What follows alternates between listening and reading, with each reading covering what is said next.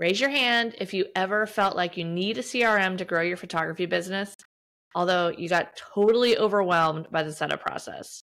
Well, today I'm here to tell you that you don't need one, so stay tuned. I'm Nicole Bagley, a zoological animal trainer turned pet and family photographer. Back in 2010, I embarked on my own adventure in photography, transforming a bootstrapping startup into a thriving six-figure business by 2012.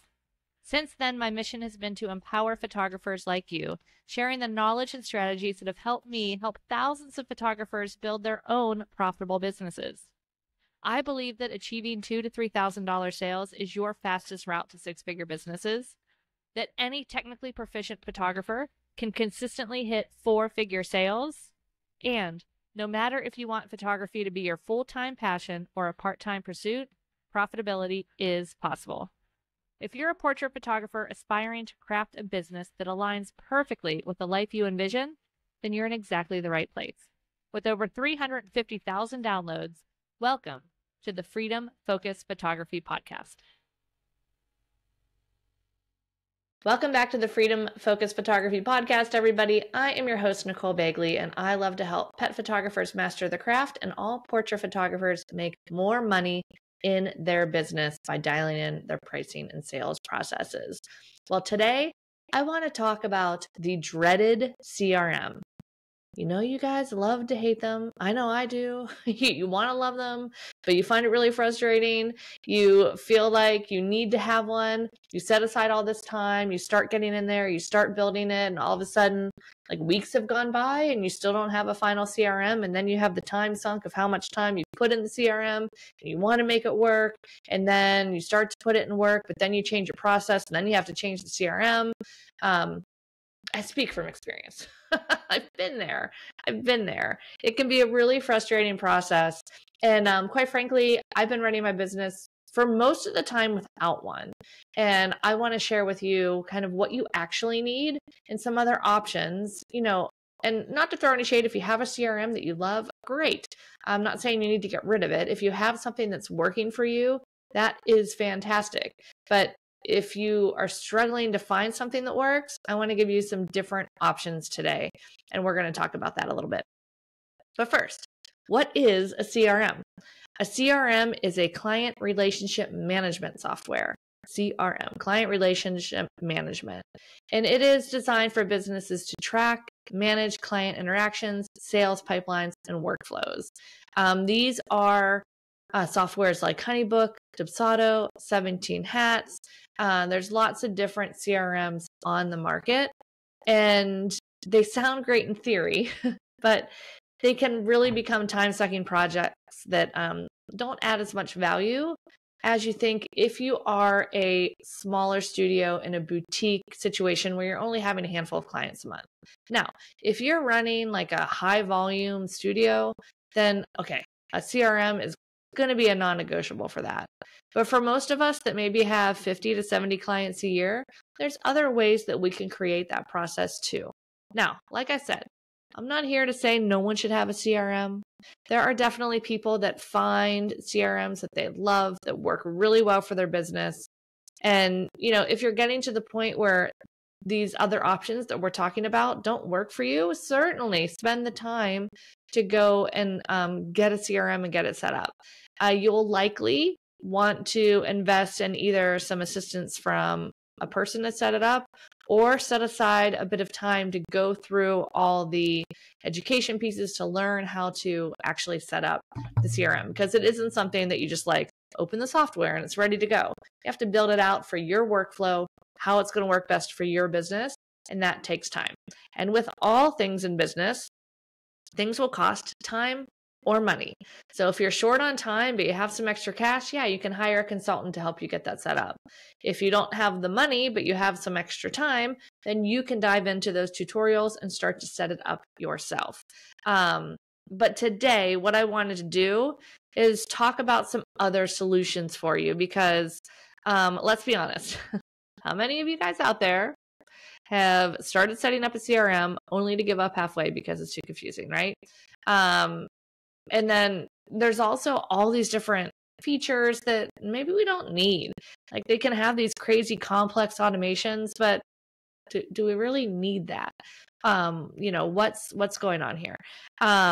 Now, one thing I do want to mention, because a lot of people tend to get confused of, is a CRM the same as my email marketing? And no, they are not. They are different. I actually don't know. It's possible there's one out there that includes both, but I don't know of any that include your email marketing and your CRM. So having your CRM is like your database of your clients. And then the email marketing is how you contact those clients, how you email them, how you reach out to them, how you communicate with them and stay in touch. So we're not going to talk about email marketing in this particular episode. Those would be things like Kit, used to be called ConvertKit. That's what I use. I love it. They do have an option. I lied. Sorry. They have a free option, but I looked into that for the conservation fund, and it required basically having like little ads that were not for your products on your email newsletter. And I was like, that's a deal breaker for me. But it is a fantastic software, but it does cost about $29 a month for their basic plan. Some easy ones to start with are like Aweber, MailerLite, MailChimp, things like that. Usually will let you have 1,000 to 2,000 people on your list before you have to start paying. So there is no reason to not build your email list, but that's not what we're talking about today. Today, we're going to go back to that CRM, which is that client database that really tracks all the clients you have, where they are in the process, anything that they need to do as part of the process. So that is generally what it is. All right, so let's talk about what we actually need. What jobs is a CRM doing for most boutique photography businesses? Well, number one, it is acting as a database for our clients. So it's a place that we can store all of the contact information for our clients. It is also going to be a way to track where our clients are through our process, like how many people have signed our session agreement, who has set up their pre-session consult, who has their stuff ordered, who's been completely delivered, who needs their testimonials. Like, we can write down our whole process, and then we know where everybody is inside that process. It's a way to send and manage session agreements and a way to collect payments and invoices. So that's really it. That's the heavy lifting that a CRM does. But it doesn't have to be in this one and done software solution. I want to go over just a couple of different options that if you're just starting out, that you can utilize some of these free services, or they're either free or a little bit less expensive. But again, like I said, if you're getting to the point and it feels overwhelming and you're like, I really want to streamline and my business is growing and I need that CRM now, that's totally cool. I'm not here again to say that no one should have a CRM. I just wanted to give you guys options. So let's talk about these different options. For building our client database, well, you can use something as simple as an Excel spreadsheet. If you want to get fancy and create automations, because that is one of the benefits of CRM, is it will natively kind of connect these different things. So like somebody fills out their session agreement and they automatically get tagged or added to your client database. If you want to get fancy automations, there is a software called Zapier, Zapier, Zapier.com, and it will connect lots of different software together. So that's one way, again, not to talk about email lists, but when somebody fills out a contact form on my website, I have a Zap that says, hey, this person filled out a contact form on my website, add them to my email list. And it can automatically happen in the background. So depending who you use to fill out your session agreements, like you could create a Zap that says, hey, when somebody fills out my session agreement, add their name, email address, contact information, mailing address to my client Google spreadsheet. So to summarize, different things that you can do for just building that client database: Google spreadsheet or Google Sheet, an Excel spreadsheet, or if you have something like Airtable or Monday, I use Monday, then I can build out something there. Okay, so for the next piece, for tracking clients, this is for like keeping track of your process, where they are in the process, and what still needs to be done. So number one, do you have a process? Can you sit down and just kind of write out everything that needs to happen for a client to go through their process. I would actually recommend doing this in two different ways, writing out everything from your end that needs to happen, and then from their perspective, what needs to happen, just to make sure you're not missing anything. And once you have that, then you can do something. What I did for years is I actually just had a checklist. It was a Word document that I printed out copies on my printer, and I stapled it to the front of a manila envelope, just those folding envelopes. And I had on my wall like a magazine rack that had 5 or 6 little pockets, like if you were at a doctor's office and they had a magazine rack on the wall. I had that on the wall of my office, and I would have, when clients booked, they would be at the very top. And then once they had signed their agreement, paid their session fee, they'd move to the second one.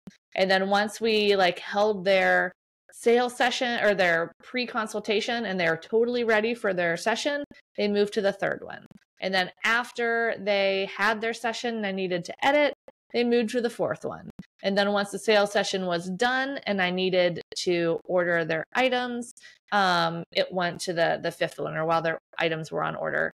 And then the sixth one was for delivery or testimonials or something. So you can just kind of create something as simple as that. Straight up old school analog, no digital stuff needed at all. It worked really well for several years. I was running a 6-figure business, managing my clients in that way. If you want to make that a little bit more digital, you can create a Trello board. Trello is free. If you want some of the bells and whistles, you might need to upgrade. Although I don't think. Mine's still free, and I have a lot of boards. But you can create a Trello board where you have each column as a different part of your process, and then each card is your client. You can have all their information in it, and you just move them along the board on Trello. You can create deadlines, checklists, stuff like that in there. So that would be a great way to manage that. Again, totally free. I manage my client process on Monday. I just kind of have different statuses I can change and move them into different groups, kind of like that Trello board, moving them across. Monday is different groups. I just move them down the process there. So lots of different ways to utilize that if you didn't want to have a CRM. Now, I will say some CRMs are better at managing the checklist and workflow than others. So just keep an eye on that if that's something important to you. But there's definitely some great free options, digital or analog, like Trello or those checklists. Okay. Let's move on to signing agreements. This is an important piece of everything, and you do really need a way for people to sign agreements. You can use something like HelloSign, DocuSign. Some of those can be really expensive. I think because they're marketed towards the B2B space, but man, we don't need that extra expense. So there might be looking into Google Forms. I personally use JotForm for signing my session agreement. That they are legally binding. So some things I make sure to have on my form is the client has to put in their name and address, and there is a date and time on it, or at least a date, and then they sign it. JotForm does track their IP address that it's signed from, so that it is a legally binding document still. So you don't have to worry about that. And I did check with a lawyer about that. Again, I am not a lawyer. This is not legal advice, but I just wanted to share what I learned. So you need some way to sign an agreement. And then, of course, you need a way to get paid. So how do you want to get paid? Well, first, my question for you would be, how are you keeping track of your books? Because no matter where you are in your business, you definitely should be having some accounting software available. So are you using Wave accounting? It's free. It's great. Highly recommend. That's what I use for the conservation fund. For my main business, I do use QuickBooks. So QuickBooks Online. QuickBooks Learning Curve is it has a lot of functions and features that most of us don't need, and it can be a little bit confusing. However, most accountants are familiar with it, but Wave works really well too. So check out Wave Accounting. If you just Google that, you should be able to find that. They have a free version. It's a really great way to get started. So no matter what you're using, any online accounting software is likely going to have an ability for you to send an invoice. So you can just manually create an invoice and email it to your client. Maybe it takes an extra few minutes than it does if you had a CRM that automatically creates and sends an invoice. But like I said, how much time are you saving from not setting up that CRM? And also money. CRMs do cost money. That's just kind of just giving you some different options here, just to go over them again. We need a way in our business to create a database of our clients. We need a way to track where our clients are through the workflow of the process. We need a way to send and manage session agreements, and we need a way to collect payments. We talked about these different ways that you could put those together yourself, but I have another solution for you guys too. If you're someone who wants like maybe a little bit more structure than trying to put all these other tools together, but maybe not the complexity of a full CRM, there's a middle ground I think you would love. And that is my favorite online gallery software, CloudSpot, which started out as an online gallery. It has a very robust online gallery service, from carts and people doing favorites and creating different versions of galleries with downloads, without downloads, with a store, with custom items in your store, with the store linking to different labs. So when they order, they can automatically get sent to your client. Just so many different things going on there. But it also started to offer a studio management aspect to it as well. So that would do things like sending those invoices, sending agreements to be signed, like all those onboarding pieces. I generally have found that most CRMs do the onboarding pieces really, really well. And then the workflow piece, not as well. So I have always ended up finding a workflow solution outside of a CRM. But the onboarding piece of most studio management software is really helpful. So if you want something that does not cost an arm and a leg, that is easy to set up, definitely check out CloudSpot. I am an ambassador for them and I love them. I use them myself. If you go to www.hairofthedogacademy.com/CloudSpot, CLOUDSPOT, it will take you to a little special offer. It's half off the first year, whether you do monthly or yearly. You can also sign up without any payments. Just sign up for the free trial, which, oh gosh, I think you can create like, I don't quote me. I forget what exactly is entitled in the free trial, and I don't want to tell you the wrong thing here.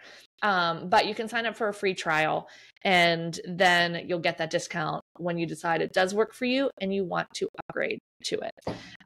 So there is one caveat about CloudSpot that I know some people were not happy with. If you're in our Elevate program, you know that Heather and I had an ongoing issue about tipping and whether we should ask our clients for tips, leave the tips line on our invoices. And I am firmly in the camp of no.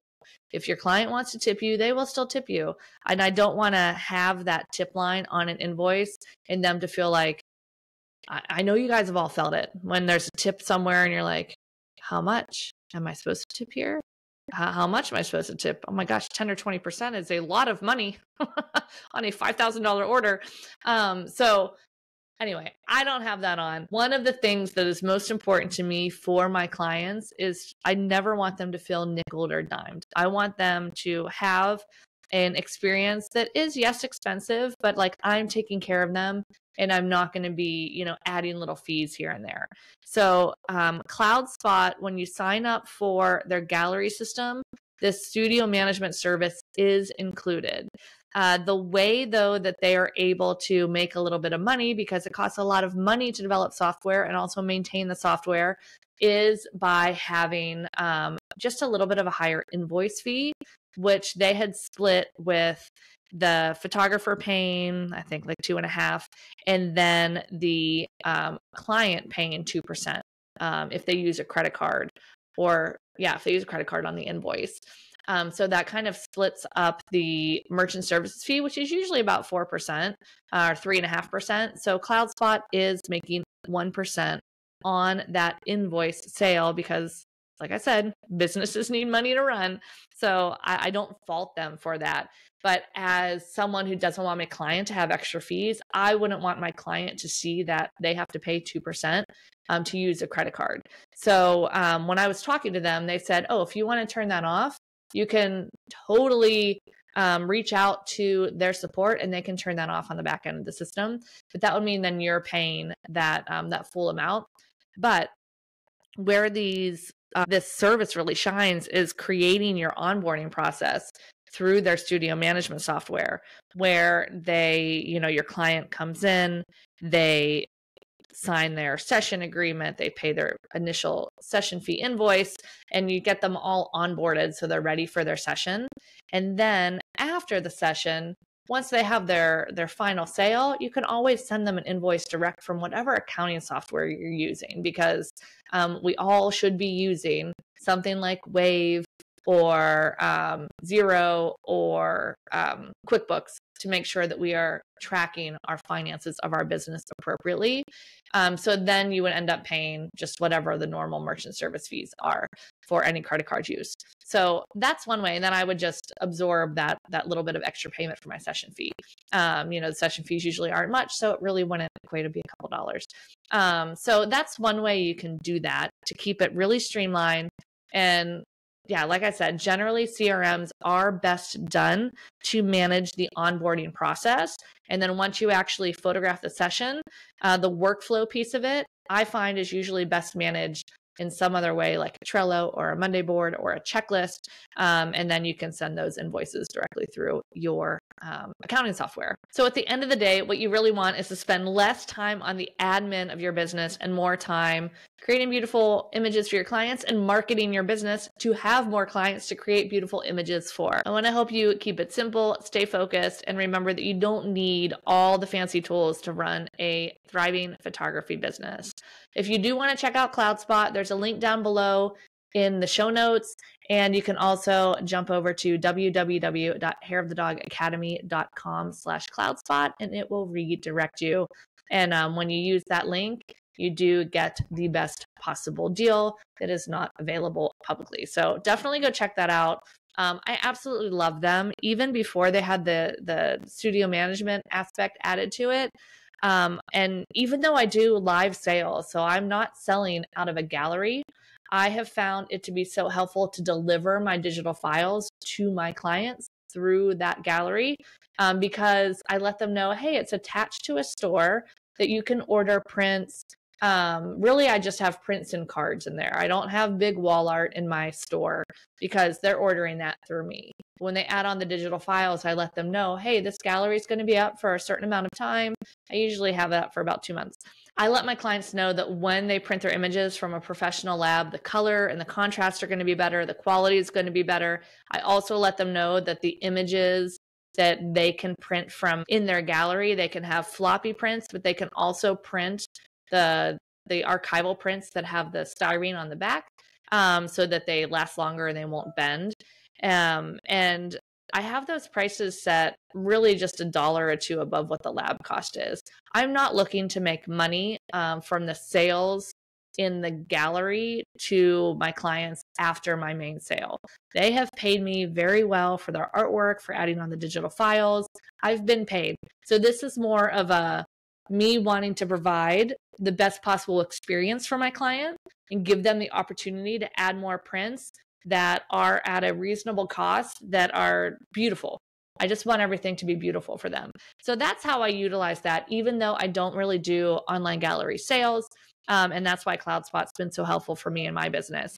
Now, on a rare occasion, if I do like a micro session, like those 10 or 15 minute sessions back to back, usually with a charitable component, I'll use that for sales, or maybe a mini session, or occasionally I do offer some like all-inclusive, maybe some people at our barn that I ride with, where it's like a little mini session, and it includes 10 digital prints, as well as a little album block, and I can send the images there in the gallery and they can go choose them, and we can go from there. Or I'll also use it to help with the sales process. Maybe they've decided on most of their items and they just needed to add on a couple prints, or maybe they wanted to just think about which image to use for the art piece.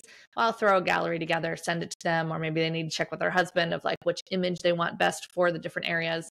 One best practice though, if you're doing live sales and your client is not able to come to a decision at your appointment, and they're like, oh, can you just put it up in a gallery? No. That's not what I'm doing. What I'm doing is my clients and I have decided that they want this art piece at this size. They want this package, these albums, whatever it is. And maybe it's just which image goes in which one that they're unsure of. So they selected what they wanted. They've paid for what they wanted, and then I'll release a gallery. If I'm in a sales session where a client can't decide exactly what it is that they want to purchase, and they're like, hey, can you just send me a gallery? No, that's a no. That is a yeah. Okay, back up. Yes, I want to, or I never want to say no to my client. So I will answer yes, but in my head it's a no. It's a yes, but. So I will say yes, of course I can do that. However, for me to release the gallery, I do require a $500 or $1,000 down payment on your order that will be applied to whatever you decide to order. So I'm not just releasing this gallery for them to go home and screenshot and look at and not order anything from. That it does have a cost. So they need to basically pre-purchase whatever that amount is that you feel good about, have them pre-purchase that, and that just becomes a product credit. So once they decide what they want to do, they can put that towards it. So anyway, that's kind of my best practices when using online galleries for sales. But I kind of went down a little rabbit hole here, but I tend to do that sometimes. So sorry about that. Anyway, long story short, I hope this episode, you found it helpful. I hope it gave you some ideas of other ways to manage your business that don't require going like headfirst into a huge giant CRM software solution. And I hope you will check out CloudSpot and give it a try, because I feel like it's a great happy medium to help you onboard easily, and also manage a little bit of the back end of your process too, with delivering and sharing images with your clients. If you have any questions, go ahead and reach out to me on Instagram at Nicole Bagley Official. And I will see you on the podcast next week.